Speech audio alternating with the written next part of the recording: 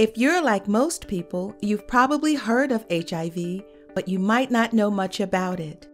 Let's start with what HIV is and how it can affect the body. HIV, which stands for Human Immunodeficiency Virus, is a virus that attacks the body's immune system. The immune system is responsible for organizing a complex response to fight viruses and bacteria that enter the body from the outside world. This response is essential for maintaining good health. When HIV gets into the body, it attacks the immune system, and over time, it can severely weaken the body's ability to fight off disease and illness.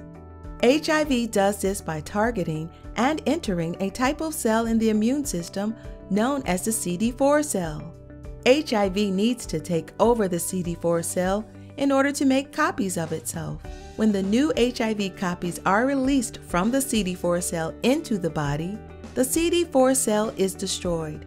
The new viral copies then go on to infect more CD4 cells in the body to make even more copies of HIV.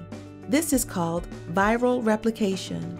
Without HIV treatment, over a few years the number of CD4 cells in the body is depleted. This weakens the immune system's ability to fight disease and illness, because CD4 cells play an important role in directing our body's immune system response.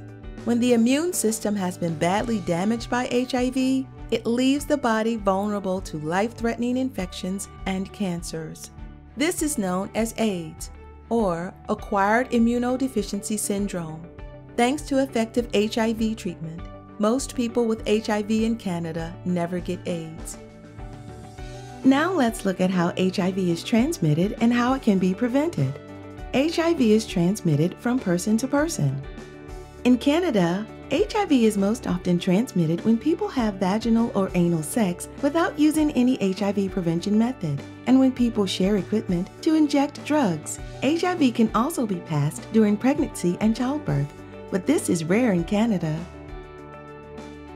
There are many effective ways to prevent HIV: using condoms for sex, new equipment to inject drugs, and taking HIV prevention medications like pre-exposure prophylaxis, PrEP, and post-exposure prophylaxis, PEP, are all highly effective ways to prevent HIV.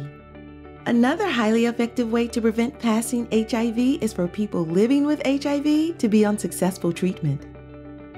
Successful HIV treatment prevents the virus from passing to sex partners and can also prevent it from passing to a baby during pregnancy or delivery. Successful treatment can also lower the chance of passing HIV when people share equipment to inject drugs, but we don't know by how much.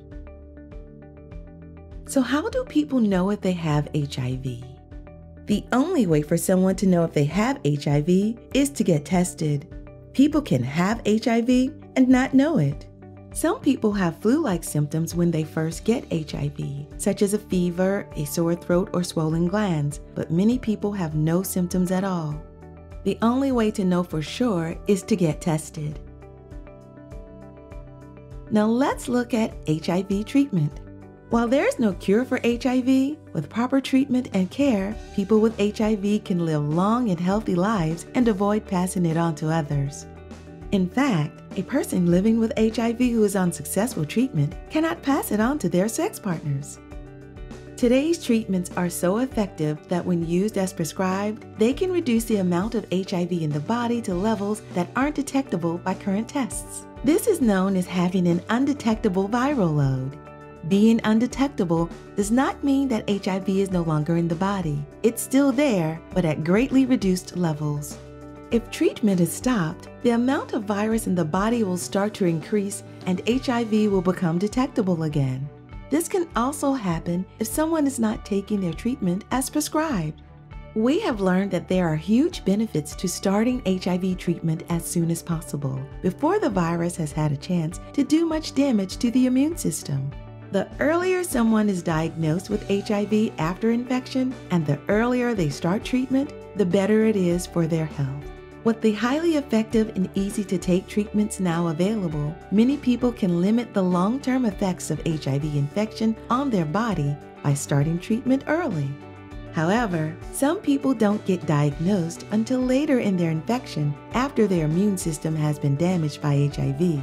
But even in these cases, it is possible for the immune system to recover some of its function if a person starts treatment as soon as possible and takes treatment as prescribed. HIV treatment is a lifesaver. There are now many HIV medications available that are very effective and have few or no side effects. Starting and staying on treatment is the best thing that a person living with HIV can do for their health. To find HIV testing, prevention, and treatment services near you, visit hiv411.ca.